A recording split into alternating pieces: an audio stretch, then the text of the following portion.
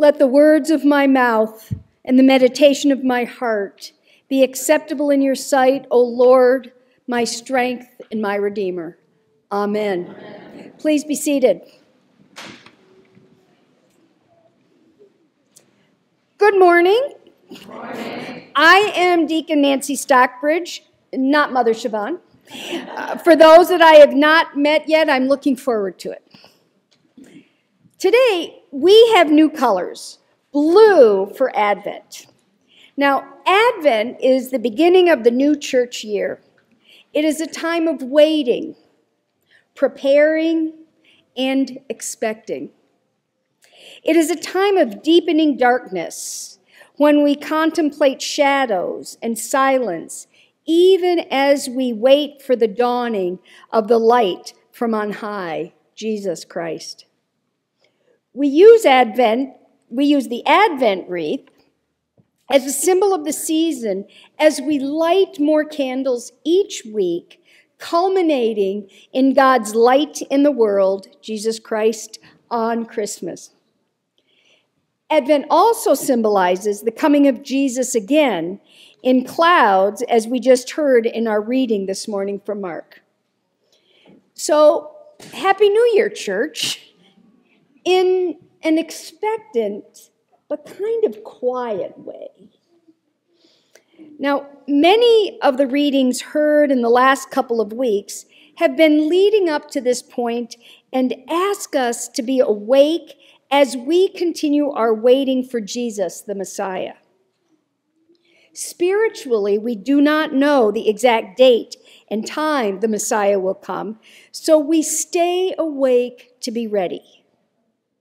Now, one of my favorite examples of being awake and ready happened in 1905 Russia, when in the midst of hardship and oppressive pogroms, Tevye, the main character in the musical Fiddler on the Roof, laments to the rabbi that this would be a good time for the Messiah to arrive. The wise rabbi responded, "He is not here now, so we need to wait somewhere else." The waiting is for the coming of the Messiah and God's kingdom, which consists of justice, freedom from oppressive systems, freedom from fear.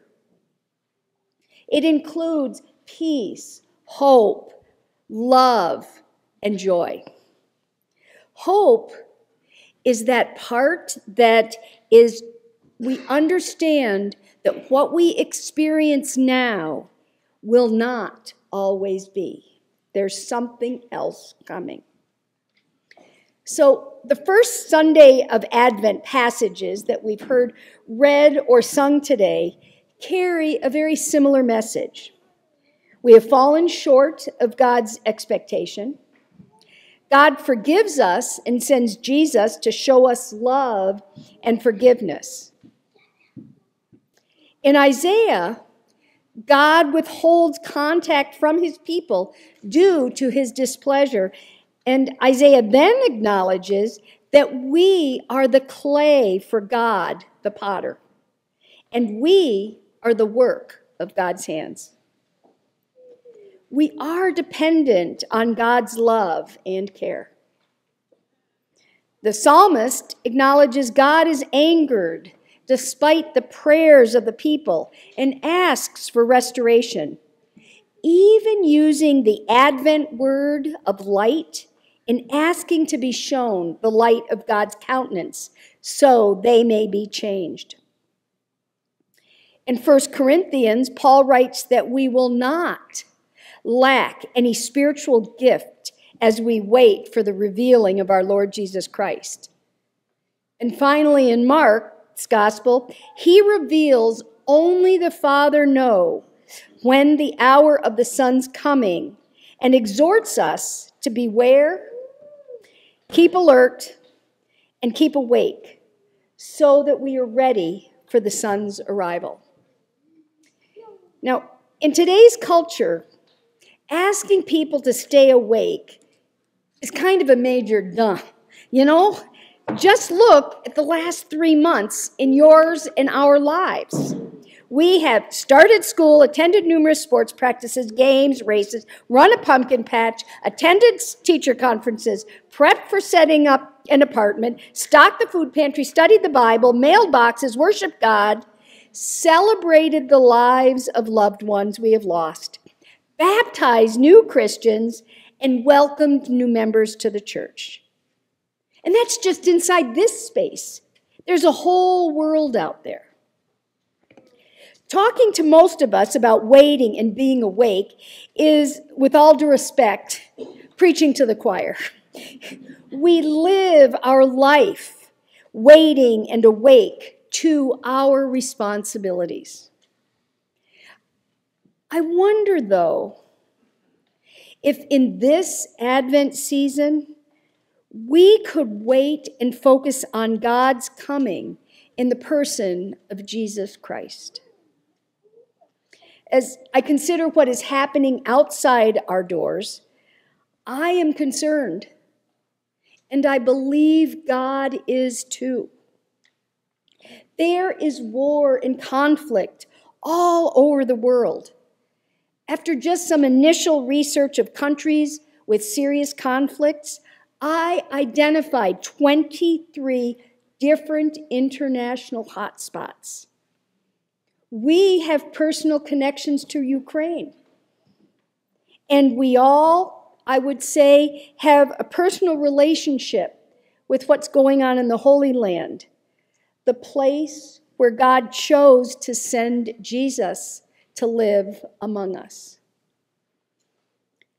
On this very first Sunday of Advent, we await the coming of Jesus, who Isaiah identifies as Wonderful Counselor, Mighty God, Everlasting Father, and Prince of Peace.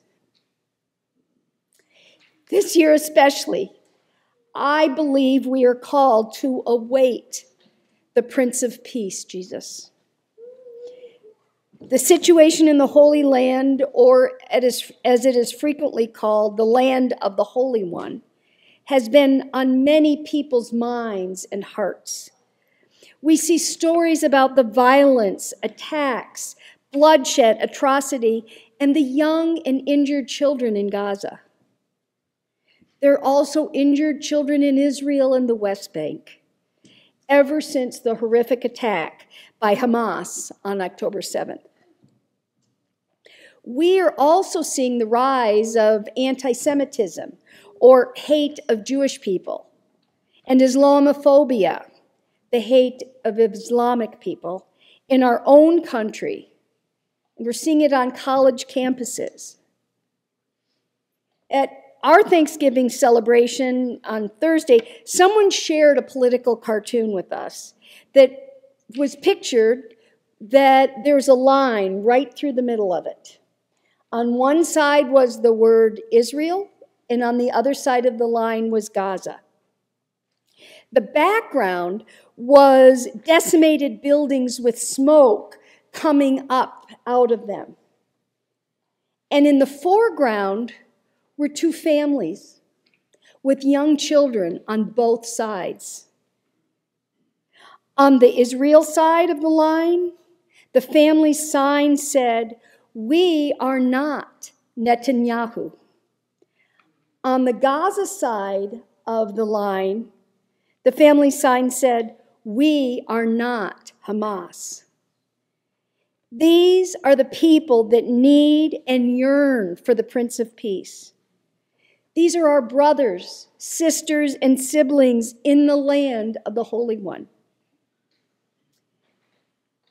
Being awake for this Advent may be to be aware of the places where the Prince of Peace is needed and where we are called to share the love and peace of God. Now, this is not a new conflict, as some of us just this week may have read in Joshua, those of us doing the Bible Challenge, readings about the forcibly taking of land in the book of Joshua. People used to see and expect that conflicts, especially land conflicts, would be solved by warfare, killing, and power.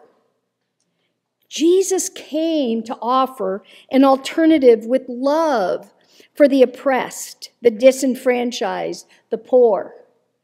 And all those Father Henry talked about last week from Matthew, the sick, the hungry, the thirsty, imprisoned, naked, or strangers. This was and still is a departure from the predominant power culture that believes that power, might, and violence is a response to disagreements, both land and personal. It does nothing but kill people and create an environment of fear and a lack of security. This week, presiding Bishop Michael Curry and the Archbishop of Jerusalem in the Middle East, Hossam Noam, had a conversation about the situation in Israel, Gaza, and the West Bank. It ranged from inspiring to tragic to heartbreaking to hopeful. As you may imagine, they talked about a situation that is incredibly difficult within an atmosphere of anxiety, fear, anger, and loss. Archbishop Noam shared about the challenge and the danger of getting around the country to offer aid and support. Historically, the Christian Church and the Anglican Diocese in Jerusalem specifically have been a place of refuge and safety and shelter for those in conflict. Their focus has been and continues to be on reconciliation in service to all those in Israel, Gaza, and the West Bank. They run schools, rehabilitation centers for children, and hospitals, including the Arab Ali Hospital, the only active hospital in northern Gaza right now. They have more institutions than parishes. When asked about what those of us here in the United States could do, the Archbishop said that our work must be to not take sides and add to the division and tension between the parties there. We should pray for peace and reconciliation, for the respect and dignity of all human beings, for a stop to the killing. Bishop Curry said to reach out to our lawmakers, local and national, for a ceasefire. The current temporary ceasefire for release of the hostages is a fragile beginning that requires our prayers. It is so fragile that before coming up here, I went to check to see what the news was, because I didn't know if I could say that today. So our prayers are what is going to make a difference. Yes, it is Advent, and we are awake and waiting for the Prince of Peace. May we use this time to be in prayer, support, and witness for those who need it most throughout the world, believing that God is and always will be faithful. I close with a prayer from Archbishop Noam. O God of justice and peace, we cry out to you in the midst of the pain and trauma of violence and fear which prevails in the Holy Land. Be with those who need you in these days of suffering. We pray for people of all faiths, Jews, Muslims, and Christians, and for all people of the land. While we pray to you, O Lord, for an end to violence and the establishment of peace, we also call for you to bring justice and equity to all the peoples. Guide us into your kingdom where all people are treated with dignity and honor as your children. For to all of us, you are all of our Heavenly Father. In Jesus' name we pray. Amen.